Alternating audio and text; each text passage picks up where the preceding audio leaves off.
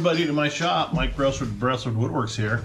Hey, I just recently picked up one of the Harbor Freight pressure pots for paint spraying that I'm going to convert over for use for resin casting. I've seen a few guys do this, watched their videos, but I figured what the heck, the more the merrier, and so I'm going to show you how we're going to do it. As it comes, you get the hook that goes in the middle for hanging it. You have an outlet here where it would go to your spray gun. You have your regulator, you have your pop-off valve.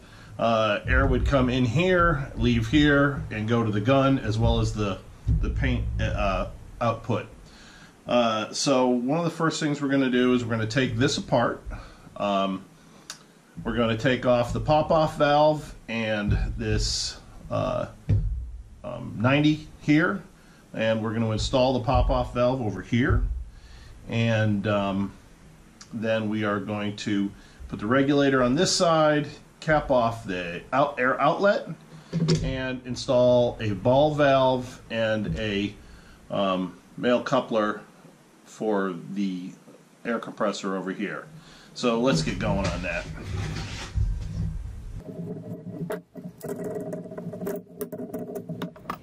I will tell you, I previously loosened this all up. So you need a 3/8 by 1/4 inch adapter. Also, make sure you put Teflon tape on all of your male threads.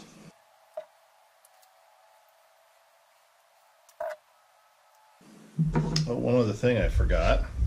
So on the inside we have this aluminum siphon tube that needs to come off first. Again, pre-loosened.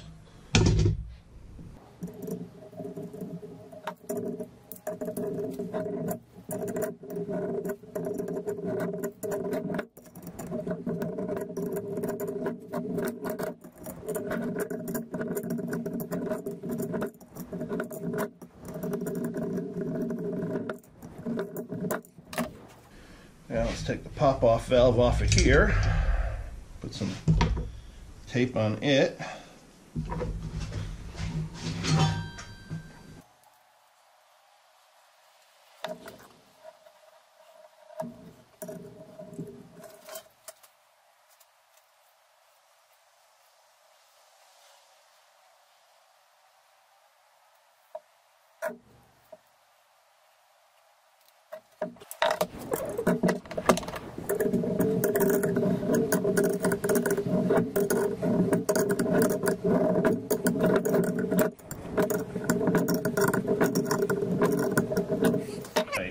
Now we got to take the regulator off,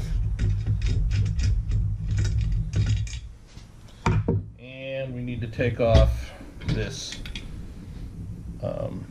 90 here.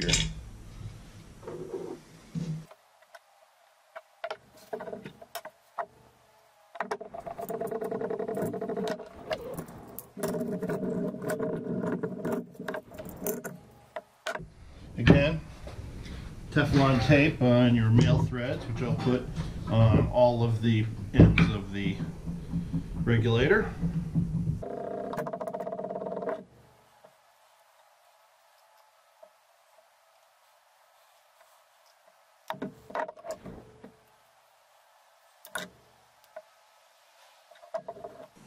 So one of the things I'm going to be doing here in the near future on the video is my son Matthew. He's got a channel. He's a car guy, and he's been restoring a 74 MGB we are going to do a collaborative video on that. And you might go, what in the heck is a woodworker going to do as a collaboration with a car guy? But I'm not going to tell you until I make the video and show it. It's going to but it is going to take me to do some resin casting, and that's one of the reasons for getting this here.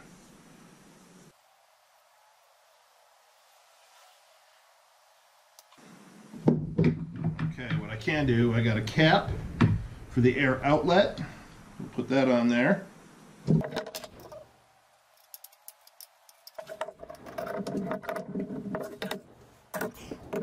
Thread the regulator on.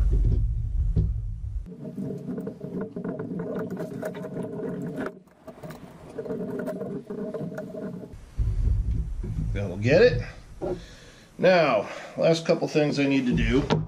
I got a ball valve here. I got a 3/8, so I had to buy a couple 3/8 to 1/4 inch adapters, which I will put in here, and pretty much almost done.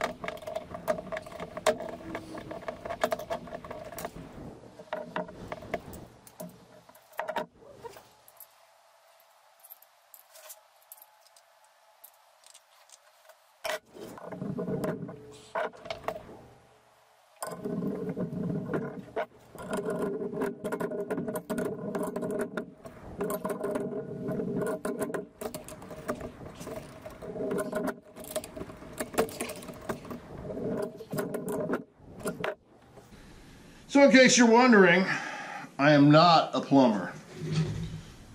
I'm actually an electrician.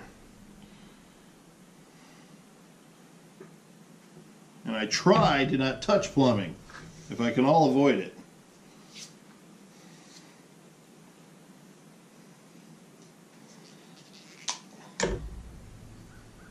I know just enough about it to be dangerous.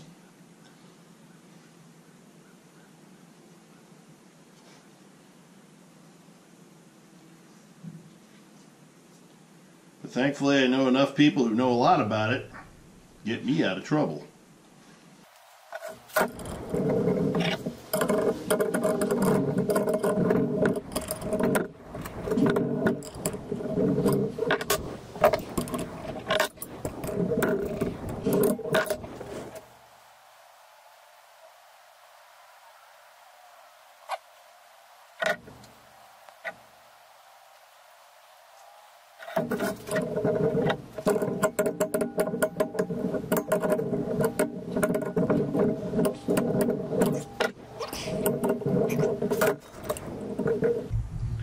Yeah, I would have done it the way the other gentleman had it, but I don't have enough parts, and I don't feel like going back to Lowe's again today.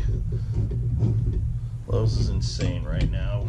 People just lost their mind with all this going on in the world, and they spend all their time at Lowe's. I try to go early in the morning and get out as fast as I can.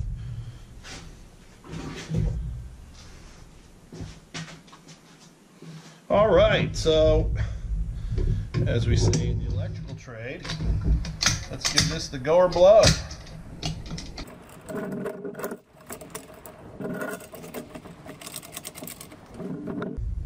I may be forced to go and eventually get that and repipe this so that that's standing straight up, but for now, this will do.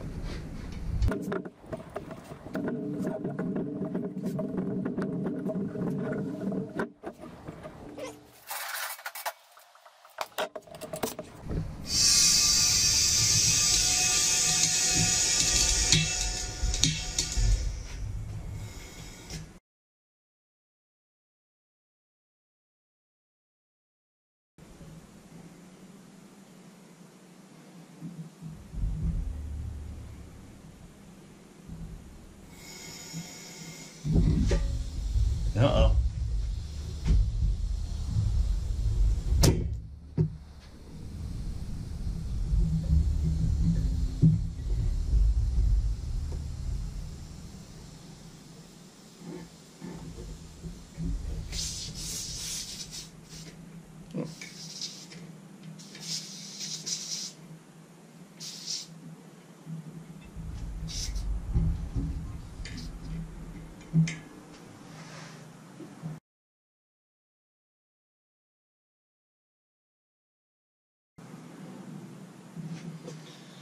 So right now that's got, I wish I could see,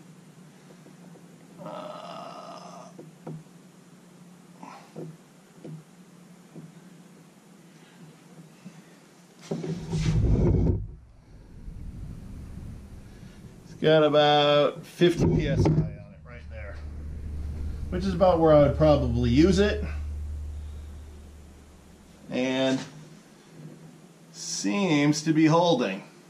Let's let it sit for a while, and I think I got this. I'll come back to you when I have my my resin casting ready to go for my project with my son. Thank you all for watching. I know this was a short one today, but please click like and subscribe. Leave some comments. Tell me what you think, and thank you for watching.